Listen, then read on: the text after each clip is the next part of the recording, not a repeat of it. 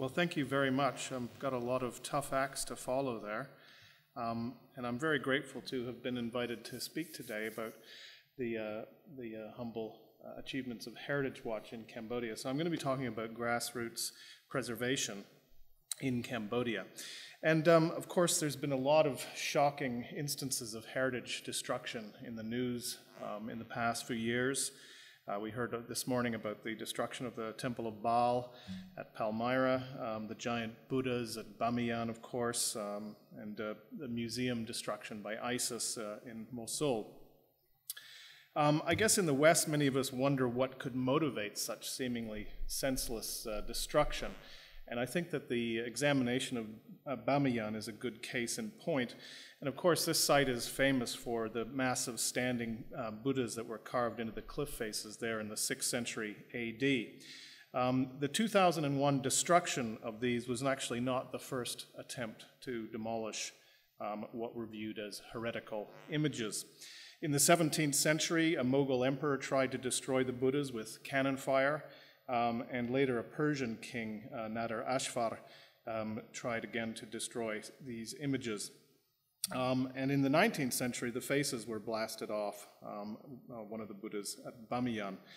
And I think examining the reasons behind these attempted and successful destructions indicates that they were either ethnically motivated or driven by fundamentalist doctrine. The Hazara people who inhabit the region around Bamiyan believe that one of these attempted destructions was motivated by ethnic hatred because the Buddha had Hazara facial features.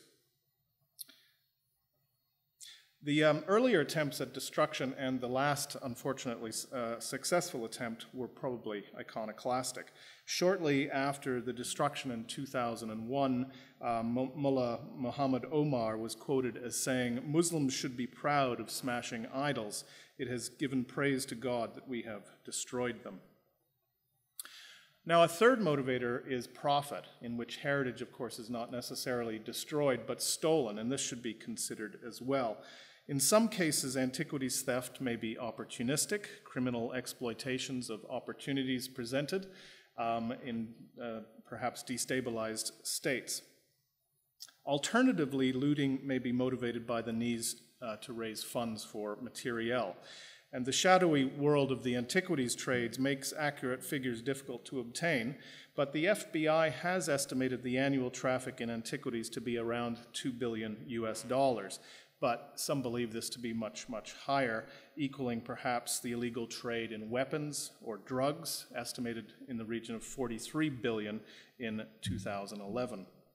So it's been shown that at least some illegally obtained material is traded through long-established auction houses, and perhaps a greater amount through private, respected dealers from whom many museums acquire pieces for their collections. Now, of course, Cambodia has suffered many depredations since the mid-19th century. Much of Cambodia's heritage was removed to France and other European countries for display in their museums. Even within the famed Angkor Park, which we've heard much about today, which receives now over 2 million visitors a year, heritage is not necessarily safe. This is a photograph taken at one of the most visited temples of Preah Khan. There is another temple called Preah Khan in Cambodia, which is more remote, and these images were taken there. The looters that attacked Preah Khan of Kampong Svai were you can clearly see, very inexpert at their jobs, but they were well protected, probably by powerful officials, possibly military leaders. So this damage was done in the late 1990s. We saw some beautiful images of the stream beds of Kabal Spian north of Angkor, and we heard about how the water passes over the lingas that you can see in the bottom image of this picture to bring sacred water down into the city, and the beautiful image of Vishnu contemplating on the eternal oceans there. But in 2004, thieves targeted this image of Vishnu on the cosmic ocean, and unfortunately, this was the result. Now, this has actually been repaired very well by artisans d'Angkor, so it's almost difficult to tell that it was looted, but it was a shocking event at the time. So this has been going on for quite some time, the destruction and targeting of temples. But more recently, beginning around the year 2000, there was an upsurge in looting of prehistoric sites. And this really began with the discovery of an Iron Age site called Pum Snai that's located in northwest Cambodia. And these images were taken around that time of the villagers who were engaged by an NGO to build a road and subsequently found Iron Age burials. And once the news got out of the wealth that was contained in these burials, many sites began to be targeted by the local population. The industry really is of an unprecedented scale, and really at the present rate, one could argue that there will not be an undisturbed site left in the future. In this photograph, thousands of people showed up to a site just to the south of Phnom Penh and completely looted and destroyed an Iron Age village. Much of the booty or loot that is recovered, of course, enters the international market. You can see this is a bronze Iron Age piece, probably from northwest Cambodia. I took this photograph in a Bangkok market, a high-end market, I should add. But you can see that there is an incredible degree of skill. Martin, you'd be interested in that, given your current research. So, of course, the goods get entered into the international markets, but those things that don't have value are left behind. This is an astounding pile of human bone that was collected from looters' pits in Odar Mienche in northwestern Cambodia. And a site that I worked on, this is from the site of Pum Sopi. This is a pile of human prehistoric remains that's over 3 meters in height. So it gives you a kind of an insight into the scale of the destruction and what we're losing in terms of archaeological understanding of the rise of Angkor in the Iron Age period. So it's rather shocking and alarming for me, who's interested in this particular time period and the developments that took place then. We've seen this image before. As I said, the temples of Cambodia have long been under threat, but there have been some interesting developments that I'm sure everyone's quite familiar with. Back in 2011, Heritage Watch was alerted to an amazing discovery at Kokher, the feet of 2 statues. And the colleague of mine who had made this discovery believed that they matched statues that were held at the Norton Simon Museum and another that was currently being auctioned by Sotheby's, or put up for sale rather by Sotheby's. So these 2 statues depict Duryodhana and Bhima engaged in combat in a famous scene from the Hindu epic, the Mahabharata. And at Kokher, as you can see in the bottom image there, they were surrounded by seated attendants. So all of these are now missing, of course, from the site of Kokher. After a very long battle, Duryodhana was actually surrendered by Sotheby's, and much of the legal effort was driven by the young woman in the photograph here, Tess Davis, who is the former deputy director of Heritage Watch. The Norton Simon Museum, similarly, which held the Bhima statue, saw the writing on the wall, and both statues were returned to Cambodia in 2014. So these are obviously major achievements and have ramifications for the return of looted art elsewhere in the world. So with this background, I'll turn to the topic of today's discussion, the efforts to slow heritage destruction in Cambodia at the grassroots level. And I'll just cover some of the humble efforts made by Heritage Watch. So this is a nonprofit organization that's registered in the United States, founded to protect Cambodia's archaeological resources. And this organization was established really in reaction to this incredible fluorescence of heritage destruction in northwest Cambodia that eventually sped nationally. And since its founding in 2003, we have implemented a number of different projects. So since the antiquities trade largely survives on ignorance by those who loot and those who buy antiquities, we felt that education was a vital effort.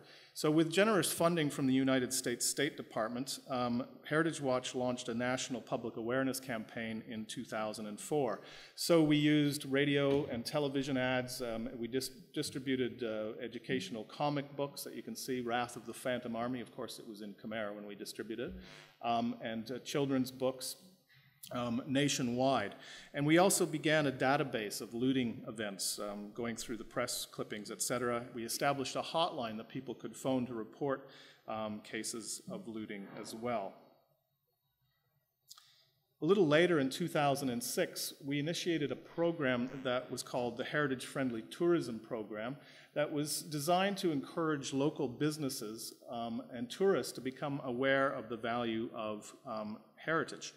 So businesses in Cambodia that supported heritage or supported responsible tourism, development projects, that sort of thing, businesses that were doing good in the community essentially, were certified as either gold or silver heritage-friendly businesses. So we wanted to identify these positive businesses and encourage other businesses to become more socially responsible and work to preserve Cambodia's heritage and work to promote Cambodian culture. So we had a very large campaign with T-shirts, and tourists and locals were urged to patronize these businesses that were doing positive things. So that was promoted through a media campaign with street signs, lamp hangings, and those sorts of things. We also developed a TV ad for international consumption. Welcome to Cambodia, home of world heritage, ancient wonders, sandy shores, smiling faces. 2007 is the year of heritage-friendly tourism, a campaign celebrating Cambodia's diversity and vibrancy. Heritage-friendly businesses are proud to support the arts, culture, heritage, and development. Make a difference during your visit and help preserve Cambodia's heritage. Support heritage-friendly businesses. Look for the logo. So we also launched a magazine in that same year. So it was a busy year for us then. This was a magazine called Touchstone that was again sort of integrated into this heritage-friendly tourism campaign, promoting arts, culture, and archaeology. And also a big message was responsible tourism, and also in trying to get people to stay a little bit longer. But really the grassroots problem still continues to exist in Cambodia, and we have over the years initiated a number of village training sessions and rescue excavations. So we have hosted regular village workshops aimed at educating the local and rural communities about the importance of protecting their cultural and local heritage. And we also work closely with students from the Royal University of Fine Arts in excavating sites archaeologically, but we targeted ones that had been looted.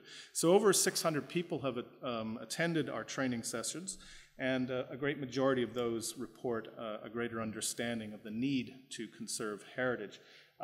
The photograph there is of interest because it's taken from, obviously, an aerial photograph, but all of those little holes are looters' pits. So you get an idea of the scale of that problem in prehistoric looting from that photograph.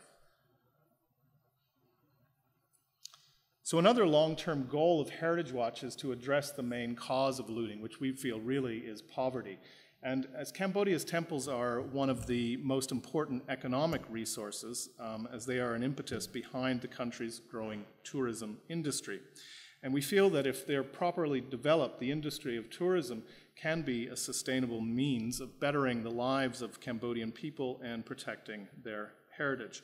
So we're very much interested in informing local people about the heritage resources they live with and encouraging the development of a tourist industry that is sound yet profitable.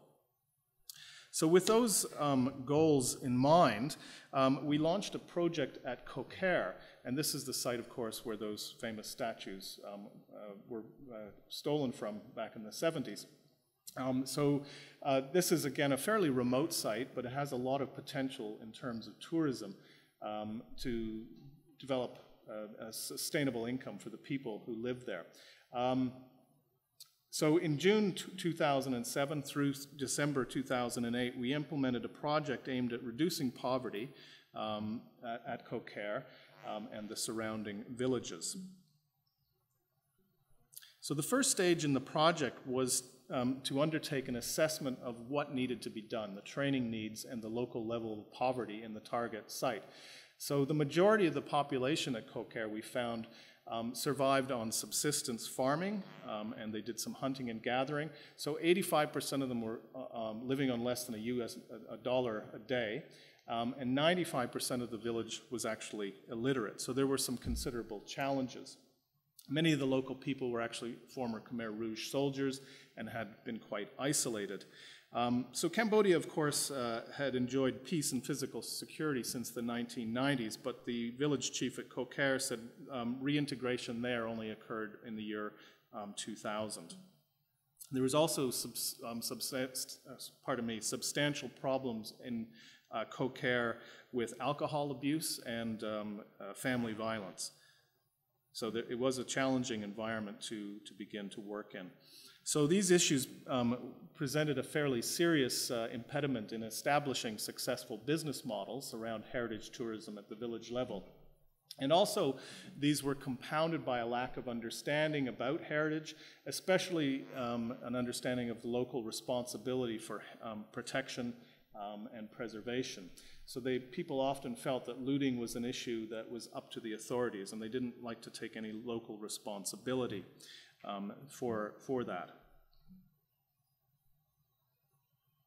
So what we ended up doing was to conduct a heritage awareness meetings, as we had done elsewhere in Cambodia, and then we decided that we would form a community heritage patrol. So I like to call them CHIPs. I don't know if that actually ever aired in Australia, but certainly it's very, very funny in North America.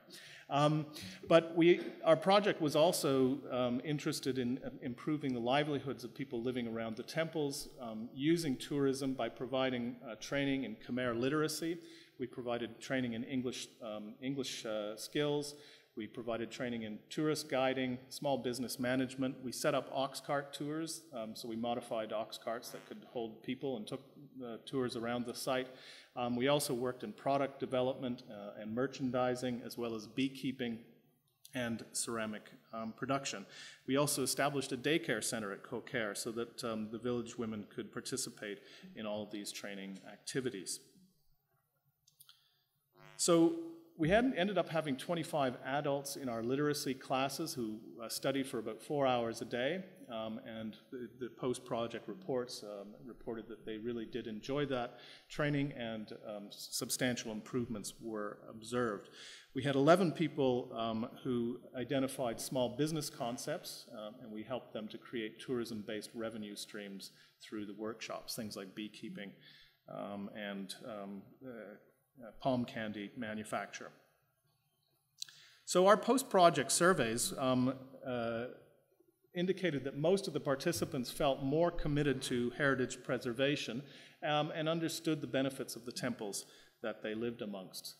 Many became involved in the project and overcame their shyness. There was a real change in the social dynamic in the village. And also we noted that business activity at Coquer actually expanded during the time of the project. But most importantly, there's a better, though very still a basic awareness of market forces relating to tourism at that site. So I think that our efforts there were instrumental in encouraging education at Coquer. More children began to attend school after our project had finished. And we were really pleased to get a lot of positive press. We had a lot of national and international press, as well as local press, covering the project. And as a result, the issue of preservation of the Coquer Temple complex, I think the importance of wider heritage protection and the positive impacts of heritage tourism and sustainability began to be widely accepted. Later on, after the Coquer project, we received a grant in 2009 from the Archaeological Institute of America to support the Bante Chmar Heritage Production Project. So we took our knowledge from Kokare and moved to the northwest of Cambodia with the goal of increasing local interest in preservation around that site. So what we wanted to do was to ensure the local community was prepared and properly trained to manage and implement sustainable heritage tourism practices.